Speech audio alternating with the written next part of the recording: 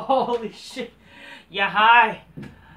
Alright, ladies and gentlemen, fuck Rampage. I'm not staying watching that shit. It puts this taped and who fucking cares? It is time for your Smackdown and spoiler Rampage review. Oh, it's Fight the Fest week 2. Who fucking cares? It's taped garbage, okay? So the rumors were lies. Fucking Meltzer and, again, this is why you shouldn't probably fucking believe, but obviously, but you know what? Unless fucking WWE or somebody from WWE was trying to fool Meltzer and all these fucking dirt sheets, so the dirt sheets were fucking lies. Lesnar actually showed up. So he didn't leave, he didn't walk out. All those people are just saying, where is Lesnar? Where's WWE? They apologize like they did for Sasha and Naomi. Well, guess what? This is going to show that Lesnar is actually a fucking businessman. He's not going to fucking cry or whatever. But the thing is, even if he fucking leaves, let's say this, if he actually leaves, he'd probably have more justification of leaving than fucking Sasha and Naomi who were given the chance. But, with Lesnar, let's be honest here. If he was to leave, he would leave fucking if it was stupid shit, okay? If it was, fucking the idea of legit, having him, let's say, do some stupid gay bullshit. But again, Lesnar doesn't need to do this, you understand, people? You understand that Lesnar doesn't even need this company? He can leave whatever he wants. But he's there even when his pal fucking Vince is not there. And you guys fucking go on and hate on him. Lesnar's still a fucking man. But this goes to show also that he's still favored by these people. He's still favored by the people in the back like Stephanie and Triple H or whatever. So what does that tell you? He's always going to be favoring everybody because he's a businessman. And fucking, let's be honest here, he still fucking draws. Okay, and I'm happy that he was there. Definitely surprised. If anything, definitely gave that surprise feel that, wow, Lesnar was actually there tonight. Does that mean the show was good? No, it was fucking still the same shit. So, it's the new era, the show without Vince McMahon, and it's still shit, but obviously a cool ending, because when you have a cool wrestler, obviously that's good. So, fuck the dirt sheets, fuck Dave Meltzer, Brian Alvarez, and all these fucking, plans, but plans change. They're saying that he walked out, yet he was still there. What does that fucking tell you? He was there. Obviously, it would have been great if he was there the entire show or whatever, but hey, he was there. It was just basically, but obviously, if you notice, Michael Cole and Pat McAfee, what I thought they were basically cluing in, basically mentioning how they thought that he left or whatever. But I guess in a way, it was just to fool people. So in a way, they took advantage of that, and Lesnar was there. So all you people that were saying that, see how unprofessional, Lesnar just only cares about himself. Even if he did, guess what? Here's the thing. You have to understand that, Brock Lesnar is not going to be favored than our beautiful midgets or whatever. You have to understand that Brock Lesnar should be treated better than all these guys, because let's be honest, he's the best worker there. Okay? And not just that, everybody's shit is not worthy of fucking beating Brock Lesnar. She should be on their knees, fucking bowing. Thank you, Brock, for saving this shit. So don't fucking say, Brock Lesnar bitter. Guess what? He was there. Not your fucking Sasha and Naomi. And who fucking cares? They suck. You guys fucking complain that, and yeah, there's people now that want them back that Vince McMahon. No, they should be gone. Stay gone. You're garbage, both of you. You're ugly too, both of you. Fuck off. We have a fucking beautiful man, an alpha male. We have a man who's actually the fucking badass. The man who every man wants to be and every fucking woman wants to be with. You know what I mean there? For God's sakes, he's fucking Sable. Who fucking cares that what this guy? He's fucking Sable. Fucking A. What a man Brock Lesnar is, okay? What a fucking man. Brock Lesnar's the fucking man. Ay. So, wait, what a fool that a lot of people take it, man. I'm happy that he did not leave. I'm happy he actually showed up. It's like, fuck yeah. What does that tell you? It proved all these fucking smarks wrong. And also just fucking goes to say like, wow, fuck you to these fucking, to Dave Meltzer, fucking Brian Alvarez, and all these fucking dirt sheets. Like, obviously, I was like, sad, like, if this was true, like, cause, I mean, hey, if he goes, I go, fine, you know, like, cause again, like, that just shows to show, like, you know, like, Brock, like, that fucking, you know, Vince McMahon was out, without, like, was forced to be out of power, but also just goes to show, like, you know, again, loyalty. But not just that, it's just also, like, it's like that kind of, like, if you're a fan of a director, right? You work for your favorite director, whatever, that kind of shit, right? And people, like, don't understand that.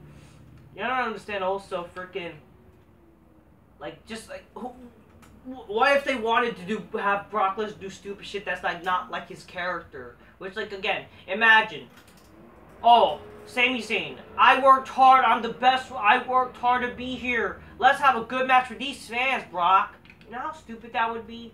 That would make no sense for Brock Lesnar. You gotta make shit that makes sense for Brock Lesnar, okay? Because he's a fucking badass.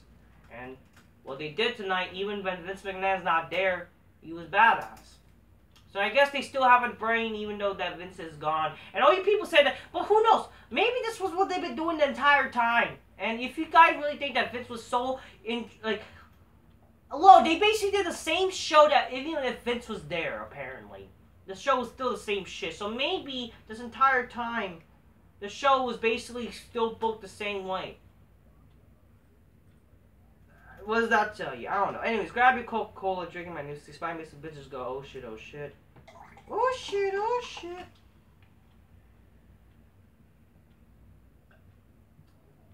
And thank you, Vince McMahon. God bless him. So I could drink my Coca-Cola magnificently. It just sucks that, you know, it takes some... I had to take a break in terms of drinking my Coca-Cola magnificently due to the sickness, but I'm okay now. But, wow. But just go to show, like, wow, what if... I hope people start opening up about this whole Dave Meltzer shit. You know, this just opens people's eyes. Like, what does that tell you? Like, wow. Like, it just goes to show how much BS that fucking Dave Meltzer is, you know what I mean? Wow. So, yeah, maybe that... And if people were worried, apparently, oh, they were gonna bring back Goldberg, even though, like that's a problem. Like, listen. This whole Goldberg hate has gotten out of control. Like, why? Because it was out of control that he was booked to beat all your Smarky Delights? Is that why? Oh, but because, you know, he has muscle. I don't fucking know. I don't get it. But yeah, so... yeah. But anyway, so... anyway, that just basically destroys all the fucking argument that people saying that, oh, you know, you know, Sasha and Naomi were right, you know, they're probably more professional than Lesnar. Even though they still left. Man, you guys are... it's amazing how they... it's funny. It's funny seeing all these fucking smarts are like fucking crying and now Lesnar's back. Like, they were happy that Lesnar was gone. They're saying, you know, Naomi, Sasha, and whatever. Kept mentioning that shit. Bashing WWE. Yet, because Brock Lesnar actually didn't leave and fool all these fucking smarks. It's fucking hilarious. Like, it's good on fucking whoever booked this shit, in a way. Even though it's like fucking, like, wow. Maybe just like its entire time... maybe, like, you know, the show could have been good, but anyways, whatever. Haha, Lesnar didn't actually fucking leave, people. Haha, we still have Lesnar and Reigns. What, that means you're still gonna have Reigns and Lesnar? Oh, I thought y'all don't want Goldberg versus Reigns. I mean, Goldberg versus Reigns, because that was the apparent rumored match. Which... I mean, I would think, like, really, they're doing that match again, even though they did at Saudi, but hey, it is what it is, you know, but, like, wow, like, why y'all hate Goldberg so much? But honestly, they knew they hate Goldberg. It's like, it's fucking hilarious. Unless, again, the fucking dirt sheets are just bullshitting. So, shouldn't that open your eyes that Dave Meltzer is fucking retarded, and all these fucking Brian Alvarez, all these people? Fuck them. Stop listening to these people. Stop giving them fucking glory. They're a fucking bunch of smarts, okay? Just speculating bullshit. Anyway, so let's talk about SmackDown.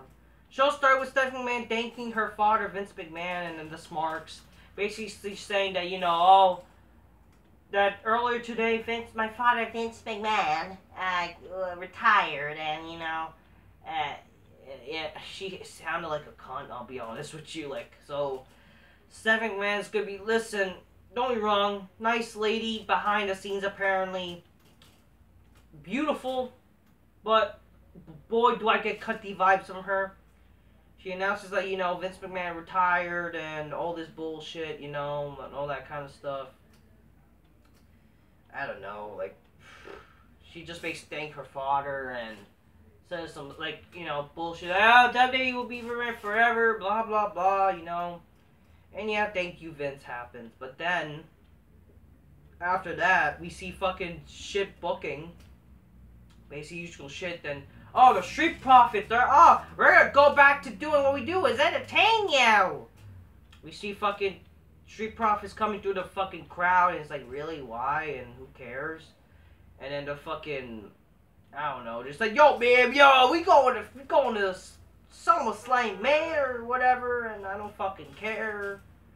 And then the Usos came, then fucking, what's his stupid name? Fucking stupid Austin Theory comes out.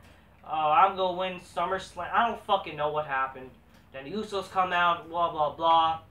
Says they're gonna beat up, I don't know, fucking Austin Theory or whatever. But then there's a little brawl happen, and I just don't care. And then, wow, really, why would I give a shit about Madcap Moss? He comes out, and all this is like, wow, this is what they did with apparently Lesnar not being there. And it's like, I don't care. So it's a stupid dumb brawl, and it's announced that there's going to be a 6-man tag team match tonight with these people. It's like, wow, I don't care. So it's basically, besides, again, like, it's your typical formula, it's the same shit. I mean, I do give it this, like, at least the match, like, if anything, like, it promoted to, like, yeah, sure, the main event, instead of just starting with the fucking match, right? Because, like, that's what they've been doing lately, like, every time when some brawl happens, it just turns the match straight up instead of fucking, I don't know, building to it. But, like, who fucking gives a shit about this tag match? Like, seriously. Who the fuck wants to see Madcap Moss and the Street Profits versus fucking the Usos and Austin Theory? And then you reminded, this is sadly the future of wrestling. Yeah.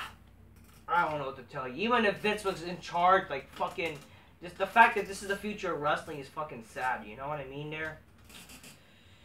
First match, Ludwig Kaiser defeated Nakamura with the help of Gunter. After the match, Gunter slaps Ludwig anyways because, you know, he needed his help or whatever. Then Ronda Rousey and Liv Morgan have a face-off backstage. I'm not gonna lie, just like say, like, hey, just fucking make out or whatever. That would be way better. I'm not gonna lie, both women look hot tonight. They're inviting my big black couch. That's all I care about. Just them, you know what, fuck it. Just say, shut up and kiss me, and just, that would have been way better. I don't know, they had that fucking hot chemistry or whatever. But it's like, oh, I'm gonna win the time, you're gonna shake my hand. No, I'm gonna shake your hand. How do we just fuck? That's what I was just, like, thinking. I don't know. I didn't care. I just didn't care. It's like, whatever. But then Happy Corbin attacks Pat McAfee on commentary. Then Pat McAfee and Happy Corbin brawled a little bit backstage. It was fine. It was fine. Then Pat McAfee goes in the fucking ring and says, you know, I'm gonna make sure I'm beat up dumbass Corbin or whatever. So that's okay, you know. Then the Viking Raiders defeats Jinder Mahal and Stinky by countout. No one cares. I don't know, something with a New Day. Then Drew McIntyre comes out after Sheamus. Next week he decides that we're gonna, I don't know, Sheamus basically comes out, McIntyre then comes out. I don't know what the fuck happened. Apparently before this, Sonya Dykeville was backstage with Adam Pearce, and then she gets put into some stupid match no one cares about, blah, blah, blah. But then we see Sheamus with a table. I don't know, he challenges Drew McIntyre, he comes out and then he challenges him. And he was like, you know, fella, we're gonna have a match, fella. We're gonna have a match that, you know, you're not gonna have your sword on, or be able to use a sword, like, you know, so it's like essentially, like, we're gonna have you know, you're not gonna be able to use your sword, and like, so you're gonna be able to have a good old school Drown's ground something, whatever the fuck it is, match. I don't know what to say, like, but it's gonna be like such an like, good old fella, like. So, even though a weapon is banned, this is a no disqualification match, but it's gonna be a shillelagh match, basically a fucking, like, you know how fucking Finley, he used to have a shillelagh? So it's a something stupid fucking gimmick match, but we have to only use these things, instead of, we can't use chairs or tables, I'm guessing, I don't fucking know. And I'm just thinking to myself, why isn't this fucking promoted for fucking SummerSlam? Like, at least, like it or not, like, you're trying to build towards this match. Why is this happening on SmackDown? Not that I'm trying to complain, like, you sure, look forward to something on SmackDown. But, like, you're having a pay-per-view. Shouldn't you be building towards that pay-per-view? Shouldn't that pay-per-view just be like a street fight? Why do we gotta get a dumb gimmick match? Just like, really? This is like a dumb gimmick match. Like, can you just have like a street fight? Because I thought y'all like to fight, fella. Why not just have like a street fight? Well, no, they're gonna do a dumb gimmick match, shillelagh. So basically, it's a glorified candlestick match. Yeah, that's what it is. Remember the Singapore cane matches they did before? It's gonna be a shillelagh match. Yeah, that's very interesting. And then they just have to get Adam Pearce, like, every chance they get to approve this for some reason. Who fucking cares? And who cares about Adam fucking dumb Pearce? Like, holy hell. So yeah, we're gonna have a shillelagh match. Whatever they're calling that dumb match is. I don't know. It's a dumb match, okay? That's what it is. It's the dumpster match or whatever. It's dumb gimmick match. Like, not that I'm complaining, like, why just not have a fucking street fight, for fuck's sakes? Like, essentially, like, I don't know what's going on, like. Anyway, so, yeah. I don't know what to tell you. Anyways, yeah, so, was it a Donnybrook? I don't even think that's what Irish people call it, for God's sake. Raquel Rodriguez defeats Sonya Dykeville. I mean, the Dyke is hot. That's all I have to fucking say. Like, Lacey Evans says she's done more today than anyone in the crowd. Blah blah blah. And then she punches Aaliyah, and so no match. So this is basically your typical. This doesn't happen till next week, and then it doesn't happen next week, and then it happen the next week, and the next week there, then the next day, then the next day. Cliche. It's gonna happen till when they fucking decide they're gonna have it, cliche type of deal. And again, this is happening to former YWC member Aaliyah. I'm surprised that, again, she's fucking, and I found, actually no, I'm not gonna say it, but yeah, she was a former YWC member, and like, this is what's happening to her, like, whatever. Anyways, hey, at least you're making it big, Aaliyah, you're from the YWC and whatever. Sophia Cromwell, who's basically the manager of fucking, what's his name? Von Wagner. She's Maxine Dupree, which people wanted. Oh, why can't it be Walter's girlfriend? Have you seen Walter's girlfriend? She looks fucking ugly. I'm sorry. No offense. Fucking, at least, like, I buy it. Like, wow.